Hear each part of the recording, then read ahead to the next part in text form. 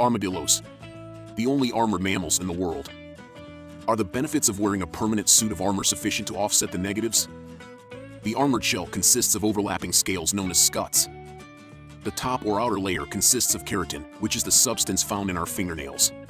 Beneath this is a shell-like skin known as an osteoderm, which is made up of bone-like tiles that can be either triangular or hexagonal. Collagen fibers known as Sharpie's fibers connect these tiles, creating a shell that combines the properties of both hard and soft tissues. As nocturnal animals, armadillos perform most activities: foraging, eating, burrowing, mating at night. During the daylight hours, they spend up to 16 hours sleeping, usually in burrows. Are armadillos dangerous? Armadillos do not bite because their lips and teeth are too tiny to crush food. They rarely attack humans and pets.